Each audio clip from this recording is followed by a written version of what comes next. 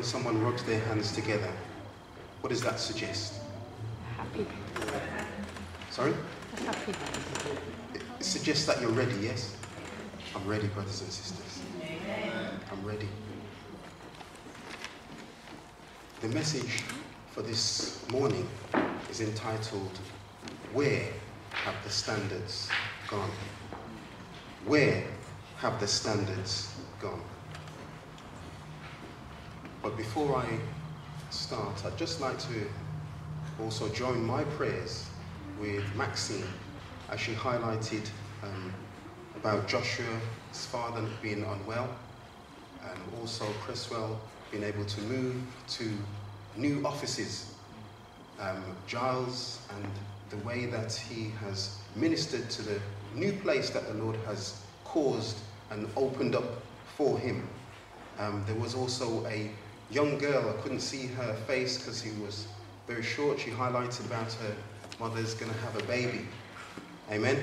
Amen. And she wants to make sure that everything is in order.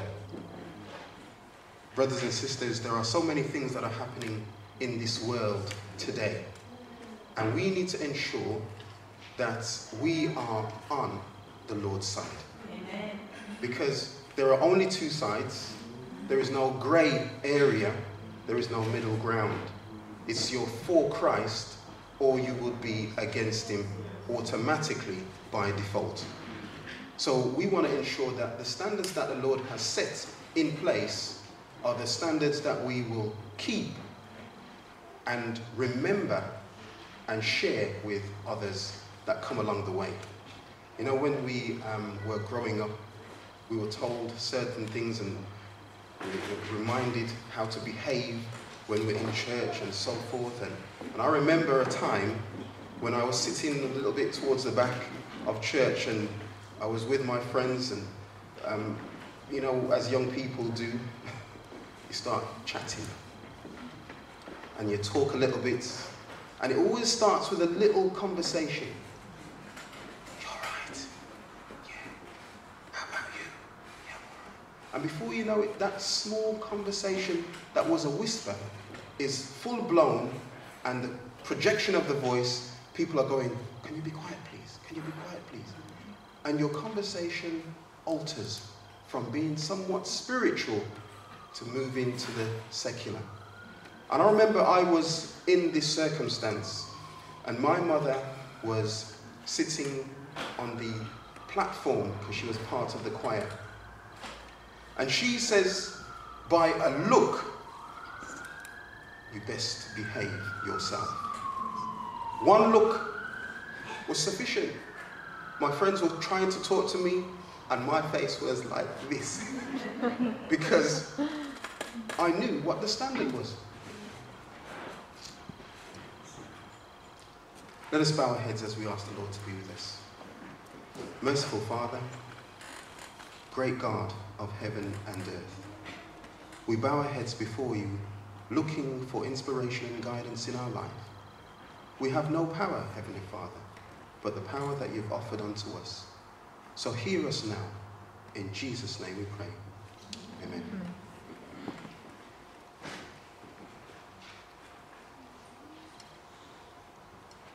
The scripture reading highlighted that as we are God's people, we will go through persecution. But prior to that, it highlights that in 2 Timothy 3, it says, this know also, that in the last days perilous times shall come. For men shall be lovers of their own selves, covetous, boasters, proud, blasphemers, disobedient to parents, unthankful and unholy, without natural affection, truce breakers, false accusers, incontinent, fierce, despisers of those that are good, traitors, heady, high-minded, lovers of pleasure more than lovers of God. We will go through times of persecution. We will go through issues at work, at home, at school, even on the street and the buses. that may cause our faith to be tested. Have you ever been on the bus and the bus is full and somebody is looking for a seat and everybody wants to sit down? But an elderly lady comes on the bus and it is the norm, if you're a young man, amen, or an older man, as long as you are able to get up and let some lady have that seat. Yes? Yes. Now, when you see the reverse, what would you then suggest? When you see an elderly lady getting up and saying, it's okay, you can sit here, son. You start to think, well, no, it's okay, you can sit down. No, it's all right, I'm getting off at the next stop. The standard slightly starts to shift. The Bible tells us that we will go through difficult times. At work, you will be asked to come in on Sabbath. You will be asked to do things and behave a certain way which affects your spirituality and your standard in faith. People will say to you, the rest of the team is doing this. Why is it that you don't fit in? Are you better than everybody else? There will be a loud cry sooner or later. There will be an opportunity for us to share our faith in such a way that it will be our downfall in a good way. Because if you stick to the standards, you will stick out like a sore thumb. Yes? People will wonder, you know what, I can understand your belief, but you know, the world doesn't operate that way. And the Bible has already told us that we are not to be in the world. No, we are to be in the world, but not of the world.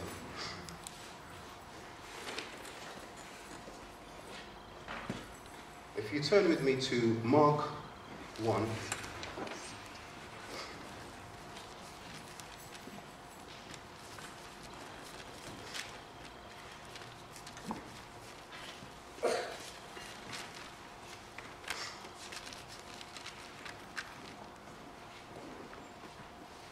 Mark 1 highlights how John the Baptist had been the forerunner for Jesus Christ.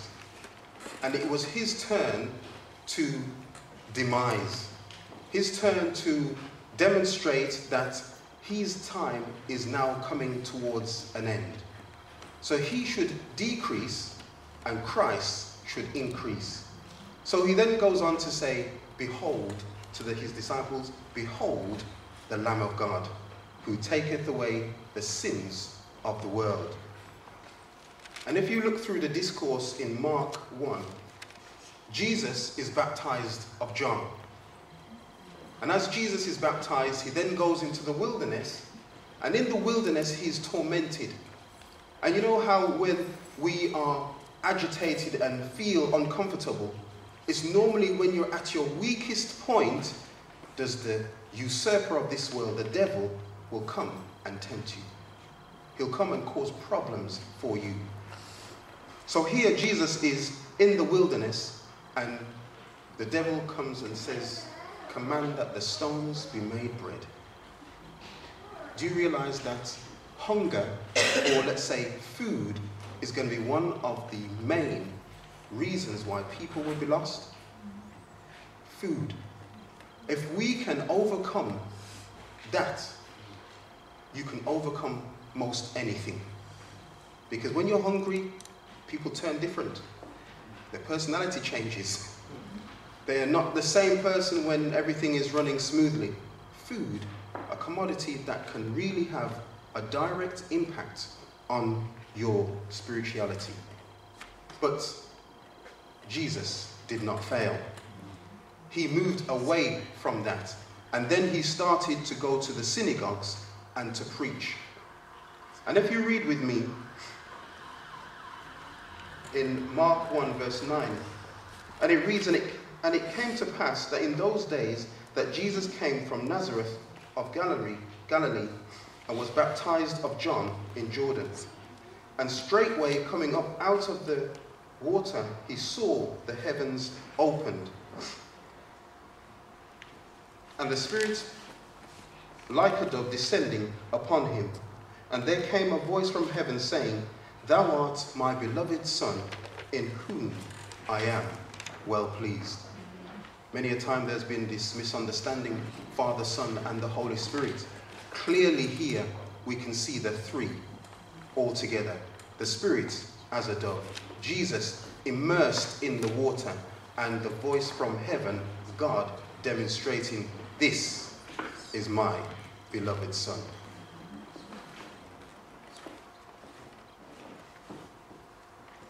Jesus' mission was to save people. In many cases, people would say, well, is he come to save me? Can Jesus save me? Jesus is the creator of this world. God the Father, Jesus the Son, and the Holy Spirit. Three in one that can do things that we could never imagine. So we need to ensure that we look to Jesus, who's the author and finisher of our faith. And then it continues on. Now as he walked by the Sea of Galilee, he saw Simon and Andrew, his brother, casting their nets into the sea, for they were fishers. And Jesus said unto them, Come ye after me, and I will make you to become fishers of men. And that was verse 16. If you keep within Mark 1, you won't go far wrong. Verse 16 and 17. And you see how here Christ was a significant teacher? He said, if you follow me, I will make you fishers of men. You know, sometimes when we try to communicate with people, we use a language that they do not understand. See, Jesus said, fishers of men. He didn't say, I'll make you pastor. He didn't say, I'll make you an evangelist. Because maybe they would think, an evangelist? What's one of those? Pastor? I've never heard of that term. But a fisher of men? Yeah, I can understand that. Because I'm collecting fish in my net. But now when I'm going out and I'm ministering to people, I can draw them to Christ. So the terminology is significant when Jesus called them fishers of men. And then a little further on, and Jesus said unto them, Come ye after me, and I will make you fishers of men. And straightway they followed and forsook their nets and followed him. But a little further on, Zebedee, James and John's father, you can just imagine it was probably in a short location. They too followed Christ. So in a short space of time, there was Andrew and Simon, James and John. Those were the first four of the disciples that Christ spoke to and that they followed. But as Christ is doing his spiritual work, teaching and sharing, he then goes into the synagogue. And the Bible tells us at verse 23, and there was in the synagogue a man that was unclean, with an unclean spirit. And he cried out, saying, Let us alone. What have we to do with thee, thou Jesus of Nazareth? Art thou come to destroy us? I know thee, who thou art, the Holy One of God. Even the demons knew who Jesus was.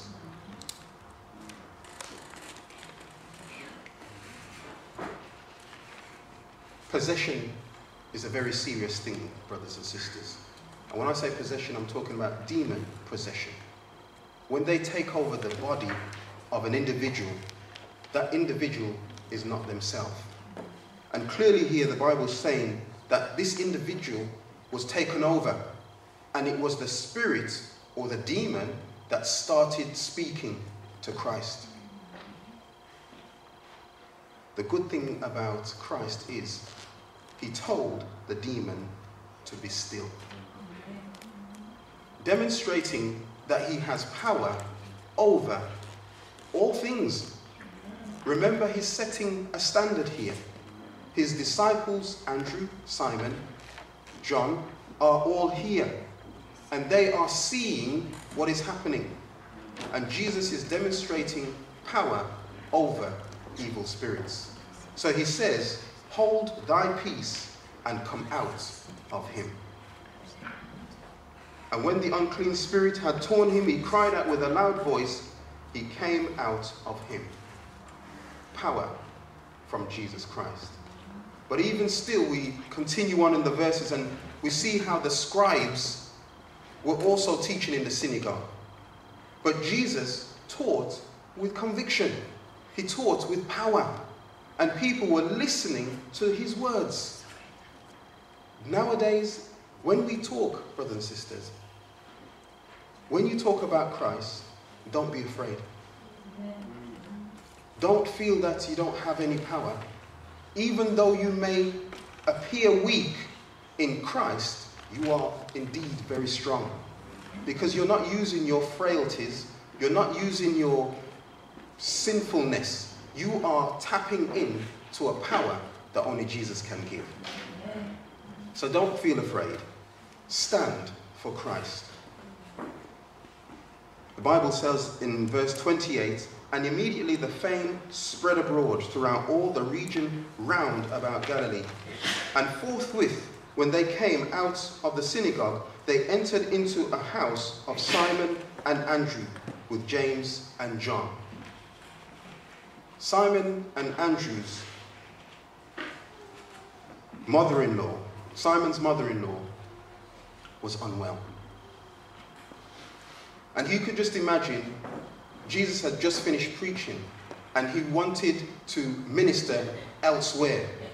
And as any woman would have it, if somebody is coming to their house, they'd like to prepare. Even if it is a cup of water. And you could just imagine that Simon's mother-in-law is unwell and laid on the bed.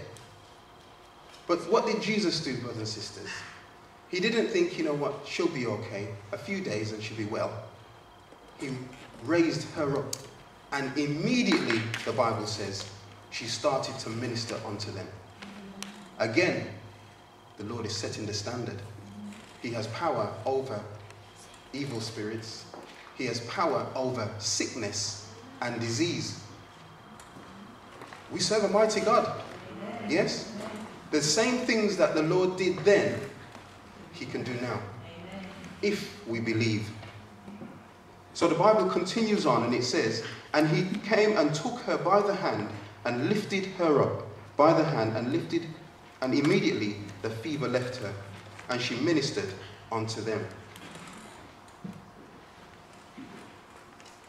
You can just imagine also at this time when people were hearing that Jesus was healing sick and, casting out demons, people from everywhere started to come. Because if my mother was unwell and she had either cancer, Alzheimer's, diabetes, I wouldn't think whether I should go and get her or not. Yeah? I'd be there saying, Mom, I know somebody who can save you. This is Jesus, the Son of God. Walk this way so that I can take you there. So I would put her in the vehicle and bring her to Jesus. So you can just imagine here when it says, and at evening when the sun did set, they brought unto him all that were diseased and them that were possessed with devils. All, brothers and sisters. Not some. Because Jesus has a power that sometimes we don't tap into properly. We assume that I'll do this part, and I'll let Jesus do the rest. Jesus caters for all things as long as we put our trust in him. And when they had found him, they said unto him, all men seek for thee. And he said unto them, let us go into the next town, that I may preach there also, for there came I forth. And he preached in the synagogues throughout all Galilee and cast out devils. The Bible then goes on and says in verse 40 that there was also a leper. Now, I'm not sure if you know a little bit about leprosy, but it oozes a pus. And that is on the body of an individual. Their flesh starts to rot to the extent that limbs may fall off. There is also an odor that is so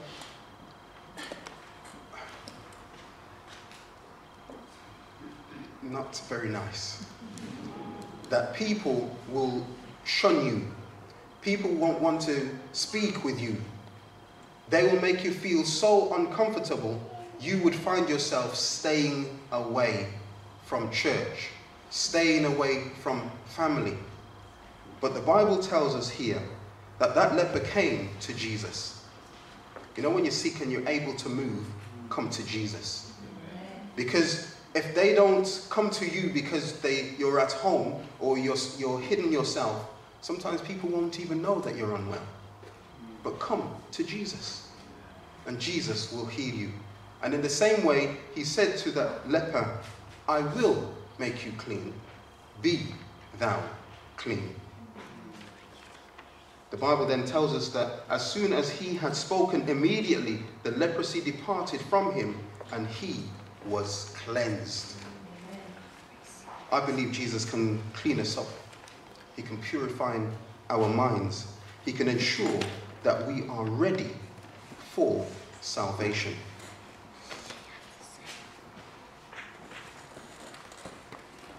To have a knowledge of what Jesus can do and who he is, we need to know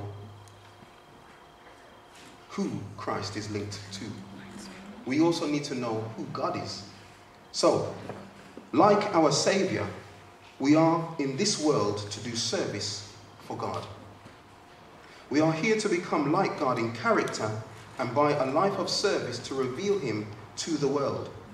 In order to be co-workers with God, in order to become like him and to reveal his character, we must know him aright. We must know him as he reveals himself. A knowledge of God is the foundation of all true education and of all true service. You know, when we are serving God, we need to serve God his way. If we serve God a different way, then truthfully, we're not serving God. We are doing our own thing. This is the knowledge needed by all who are working for the uplifting of their fellow men. Transformation of character, purity of life, efficiency in service, adherence to correct knowledge and principles is the essential preparation both for this life and for the life to come. If we are doing things for Christ here in this world, we are indirectly preparing ourselves for heaven. Do you understand that? You see, when you're helping your brother and your sister, you may just think you're helping your brother and sister, but you're refining your character. You are gradually, bit by bit, day by day, becoming like Christ. If somebody was to say, are you perfect? How many hands would go up? None. Because we know we're not perfect. And you know what? It's just the way the truth is. But if we stay close to Christ, Christ will see something in us that we will not and cannot see, because we are starting to be transformed by him. Through a knowledge of him are given unto us all things that pertain unto life and godliness. Thus saith the Lord, let not the wise man glory in his wisdom. You know, sometimes our education that the world gives allows us to feel that we've arrived. I have all my degrees, 1, 2, and 3. I'm now going for the PhD. We, with our education, can feel or elevate ourselves over other people. I remember We are all God's people. We are all God's children. And as we work together, ministering unto each other, we are doing service for God. Let not the rich man glory in his riches, but let him that glorieth glory in this, that he understandeth and knoweth me, that I am the Lord which exercise loving kindness, judgment and righteousness in the earth. For in these things I delight, saith the Lord. And that's taken from Jeremiah 9, verse 23 and 24.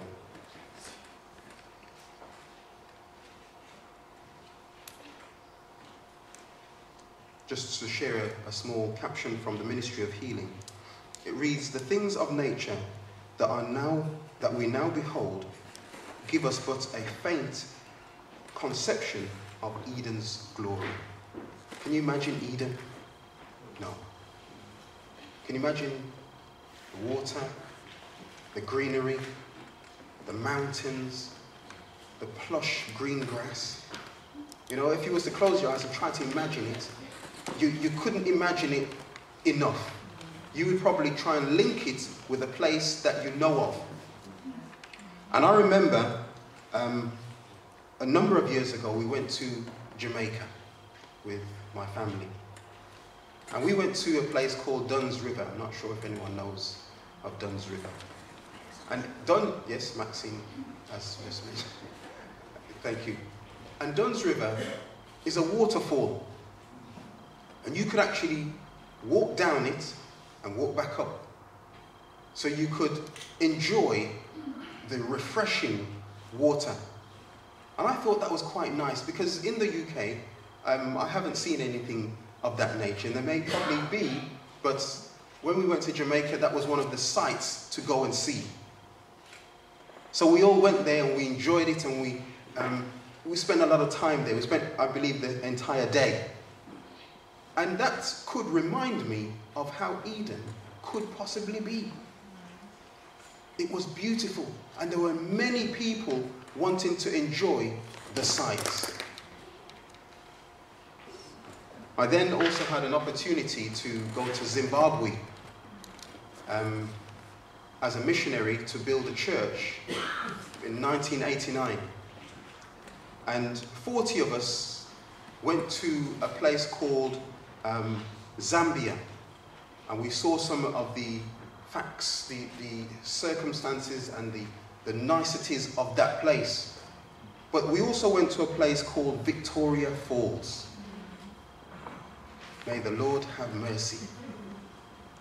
Victoria Falls, I thought I was in heaven.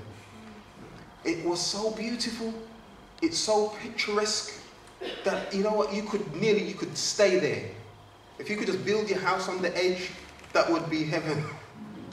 And it just reminded me that we are God's people, where He's preparing us a place which outdo this Dunn's River and Victoria Falls. We are going to a place that there is peace, tranquility, no more sickness, no more dying, no more problems, because Jesus will be there. And it just gives us the understanding that if we stay faithful, if we stay focused, we can get those blessings and those benefits. From the solemn roll of the deep-toned thunder and old ocean's ceaseless roar, that the glad songs that make the forest vocal and melody, nature's 10,000 voices speak His praise in earth and the sea and the sky, with their marvelous tint and color, varying in gorgeous contrast or blended in harmony. We behold His glory. This is God's glory. But remember, Jesus on earth set the standard. By setting the standard, we know where the benchmark is.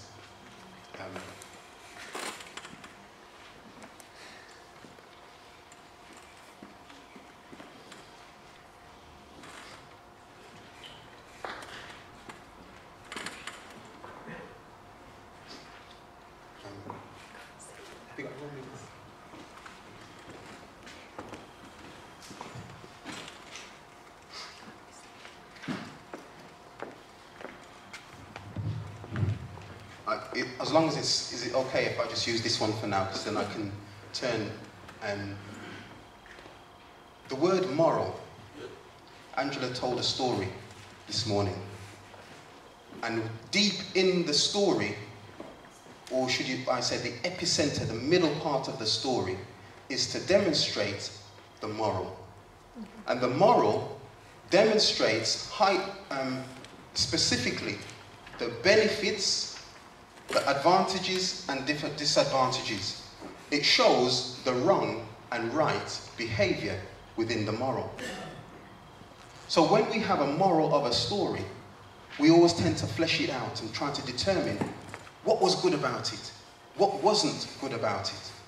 But here, we have found that the definition of moral is to highlight that your behavior, as long as it is good behavior, are we hearing?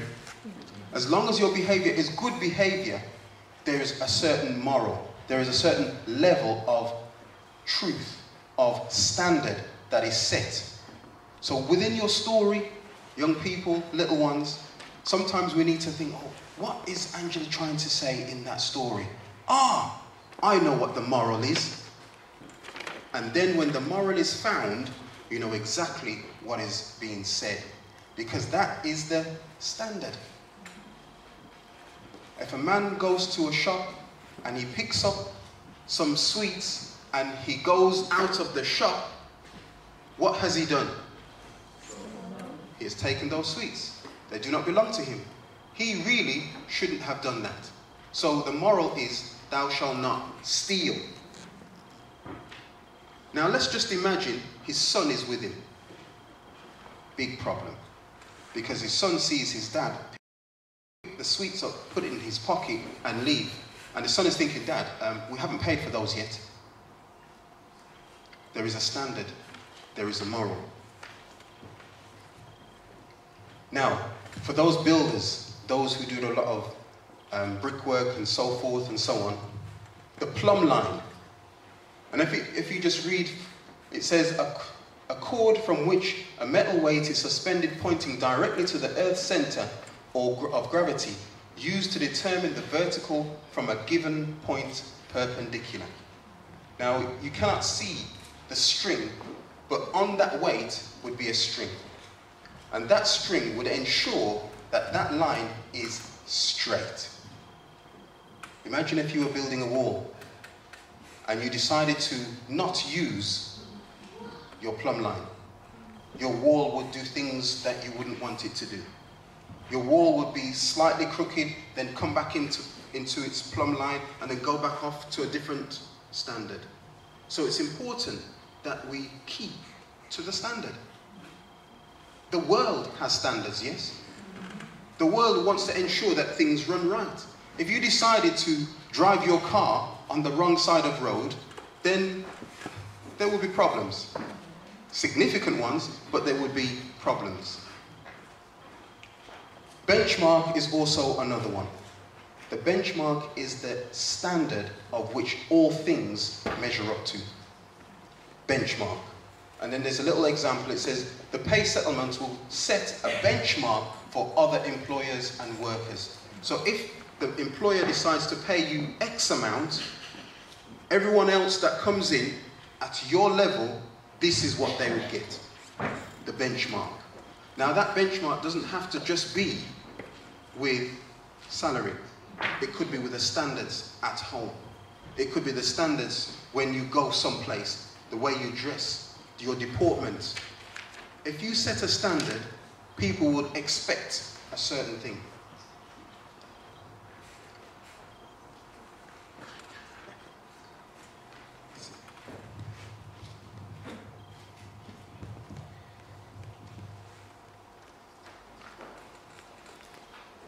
I wanted to share something also with our young people. Maxine highlighted that we need to pray for our young people. And if we pray for our young people, they will gain strength, brothers and sisters. They will get power from on high. If we don't pray for them, then when they go off the rail, leave them alone. Because you need to ensure that you are bathing them in spiritual prayers. You are asking the Lord to cover them with his robe of righteousness, with his Holy Spirit, giving them an opportunity to come to Christ.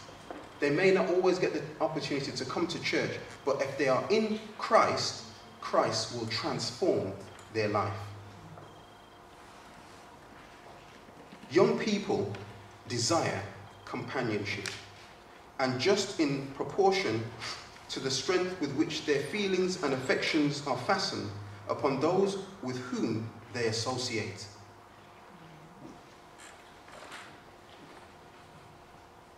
So these associations will be the power of those friends to be either a blessing or a curse to them. Now that's strong words, because the people that our young people associate with could either lift them up spiritually or bring them down. So as parents also, we need to be vigilant to who our young people mingle with. Would you agree? We have a responsibility to ensure that our young people are fine.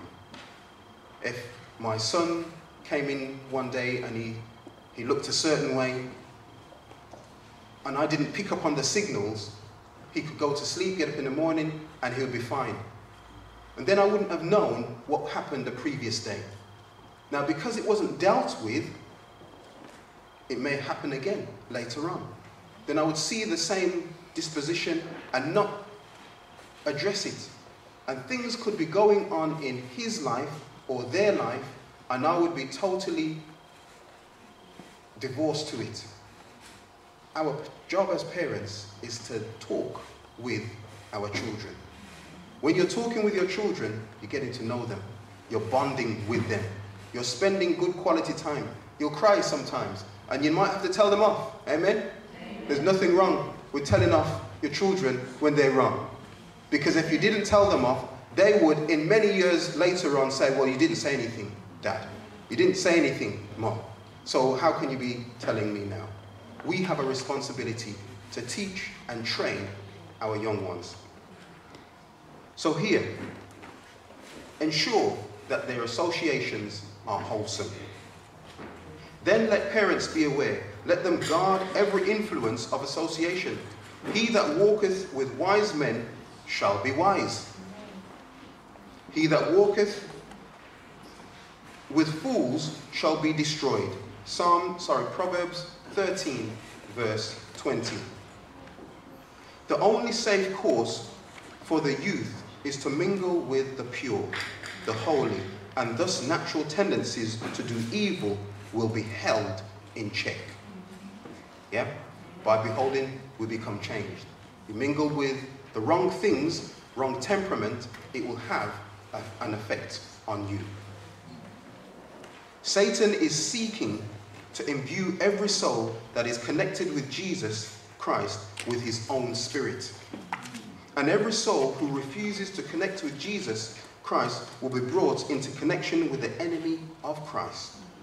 There are threads of influence leading out from these souls to bind and draw other souls by human influence until they shall be placed under the control of Satan and their feet be led into false paths. Let us not forget that in the garden, when Eve took of the fruit, who spoke to her in such a way, using, as it were, they say, a silver tongue to win her over and then causing her to bring her husband in. We need to ensure that if we're away from the devil, he can't distract our lives, as long as we are away from him. Let all who would form a right character choose associates who are of a serious, thoughtful turn of mind and who are religiously inclined. Now, brothers and sisters, sometimes we might think that we have to only have Seventh-day Adventist friends. That's not what I'm saying, and that's not the case. We need to be in the world, but not of the world. You can have as many friends, non-SDA, as you choose. But you must also remember that by beholding, you become changed. Yes? It's just the way things are. If somebody is good at stealing, I'll use that before, I'll use it again, and you spend a lot of time with them, sooner or later they'll start to tell you, you know what, I actually take cars too. You do what? I can get cars cheap. I'll show you how to get in. And before you think, no, I don't do things like that. You may start that way, but gradually in time, they may say, you don't have to do anything, just stand over there and watch me. Do you hear me? And as you stand over there and you watch, you're looking, you're seeing the technique. And maybe one day you think, let me just try it and see what happens. And it's normally the person who is not fully trained, doesn't have a clue, that gets caught out. And they find themselves incarcerated, and they then do not know what to do. Stay with Jesus. You are safer with Jesus Christ.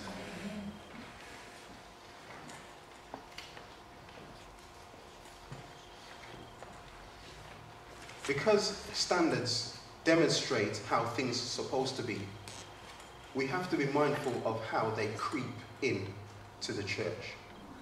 Now, I'm not sure if you know of the gentleman called Joe Cruz. He wrote this Creeping Compromise.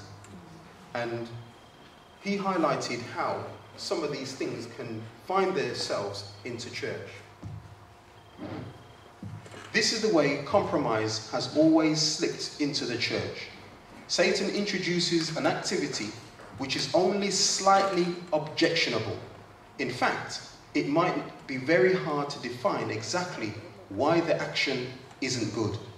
And because the deviation is so tiny, no one really wants to make it an issue, make an issue over it. Some faithful members of the church feel uncomfortable about the matter, but are reluctant to say anything for fear of being called fanatical. They decide to wait until there is a larger issue before they take a strong stand. I see that talking to the seasoned members of the church. The seasoned members. The members who know more than those who are gradually coming into church. Because they know the standards, yes? That's why parents are there to support their children. If your children started supporting the parents will then think, well, who's the parent here? And they lose their credibility, their integrity sometimes. So it's important that we look and see when standards start to diminish, that we hold a banner high as God's people. And just one more.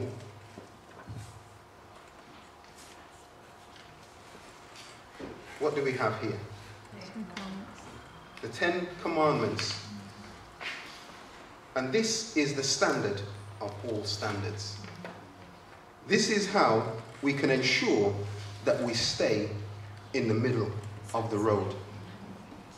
Now, it's very easy to move outside of the middle of the road if you don't look to what is right and true. So it says here, thou shalt have no other gods before me. The Hebrew boys, they knew not to bow down. Yes?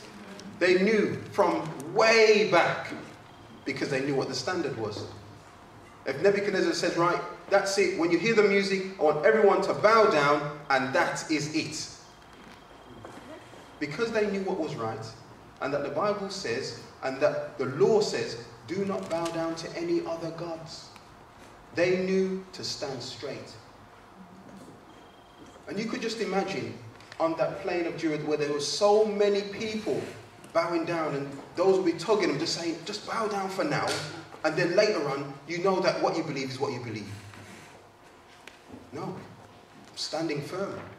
So they stood there, And you could just imagine Nebuchadnezzar thinking, well, who dare oppose me? I am king. But yet, they found themselves in the fiery furnace because of their faith, because of the standard. But who also was with them? Jesus was in the fiery furnace.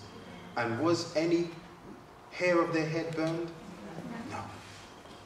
We serve a God that takes care of his own.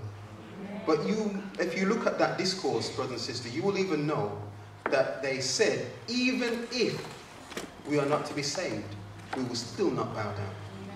Because they were not careful how they answered Nebuchadnezzar. Not that they were being rude, but they stood for what was right and what was true. Thou shalt not make unto thee any graven image. Thou shalt not take the name of the Lord in vain. And nowadays that happens quite frequently. People in their conversation, in their speech, it's like secondary language. They have to swear. They have to demonstrate some type of profanity.